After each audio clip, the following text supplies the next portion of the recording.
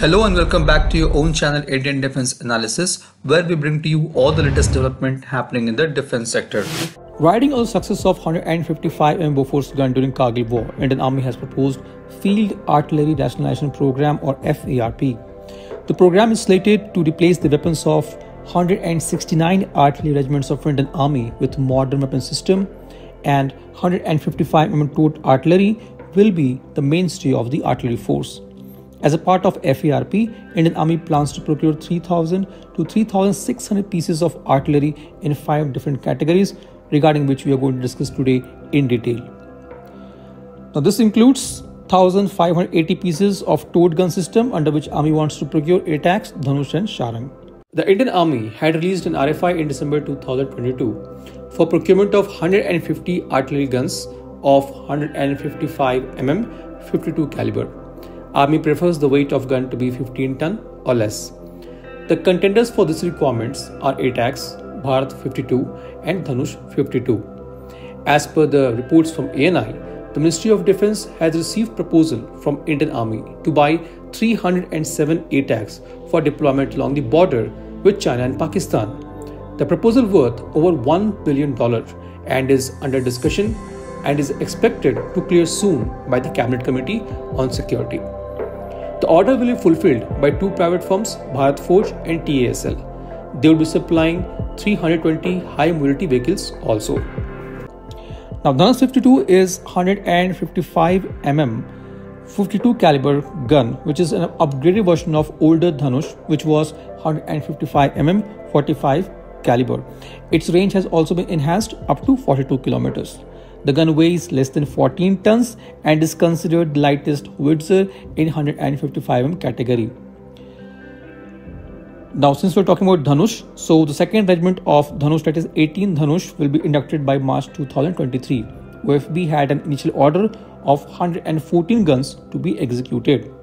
Army is also looking to procure 300 upgraded 155 mm Sharang guns. These guns have been upgraded from Army's vintage Soviet origin 130 mm M46 towed artillery to 155 mm 45 caliber standard, with enhanced firing range of 37 km and better terminal effectiveness.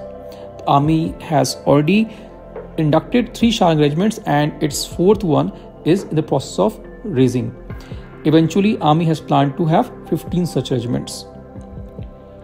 Army has also planned to acquire 814 mounted gun system as a part of its Field Artillery Rationalization Program. Now, in April 2021, Army has released an RFI for procurement of this gun system. Based on this requirement of Army, DRDO along with Kalyani Group has started development of 155 mm 52 caliber mounted gun system. This gun system has a maximum range of 45 kilometers and is based on BML next generation 8x8 high mobility vehicle, which gives it shoot and scoot capability. Again, on 22nd December 2022, TAC has accorded the ON for or acceptance of necessity for 24 capital acquisition proposals, in which mounted gun system is also included. The trials of MGS or the mounted gun system has been going on for some time. The mobility and performance trials of MGS are complete. The standalone firing trials of the armored cabin is also complete. As per latest report, MGS is ready to undergo the strength of design trials. Now let's talk about the K9 Vajra. Indian Army has also planned to induct 300 or more K9 Vajras. In 2017, L&T won the first contract of Rs 4,500 crore to supply 100 units of K9 Vajra under Make in India initiative. On 18th February 2021, L&T had successfully completed the delivery of last and 100th K9 Vajra, forming the 5 regiments. Now, the next 200 guns, which will worth around Rs 9,600 crore, will be procured in 2 batches, with each batch consisting of 100 guns. Now, as per the report from Hindu, which was published last month, Ministry of Defense had already issued the RFP to L&T in November month. Once it is responded, the price negotiations will begin, followed by which the order will be placed, and this all process is expected to be complete by March 2023. Now let's talk about the M777 howitzers. In November 2006, India has ordered 145 M777 howitzers from US worth $750 million.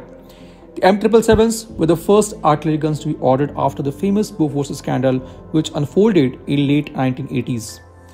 The M777 manufacturer, B System, delivered 25 ready-built howitzers, and remaining guns were to be built locally in collaboration with Mahindra Defence under Make in India initiative. Now, as per the most recent report, 110 M777 howitzers have been delivered to the Indian Army. Last but not the least is Garuda 105 V2. Indian Army has also shown interest in this gun, which is an ultra lightweight go anywhere gun. It fires 105 mm 37 caliber artillery shell with 360 degree of firing capability. It has been indigenously designed and developed by Kalyani Strategic System Limited and can be mounted on any in-service 4x4 wheeled chassis like Tata 4x4 or even Humvee. Indian Army has already carried out trials of this gun at high altitudes, and many foreign countries have also shown interest in this gun. It has also undergone trials in United States. In the year 2020, Kalyani Group has sent this gun for trials to Saudi Arabia. This was today's update. Please let us know your views on this in comment section. If you like the video, do not forget to like, share and subscribe. With this, I would like to say goodbye and Jai Hind. We'll soon back with more interesting and amazing development happening in the defense sector.